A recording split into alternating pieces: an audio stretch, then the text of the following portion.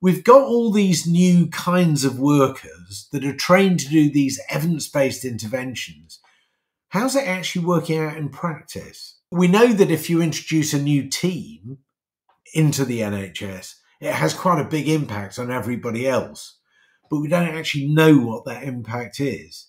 Now, this is perhaps more subtle. What's the impact of introducing new roles?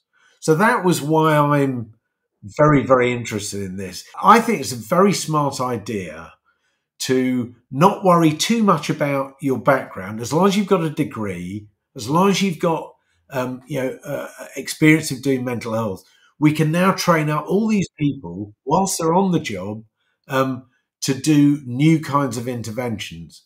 Big question, what's the impact on everybody else?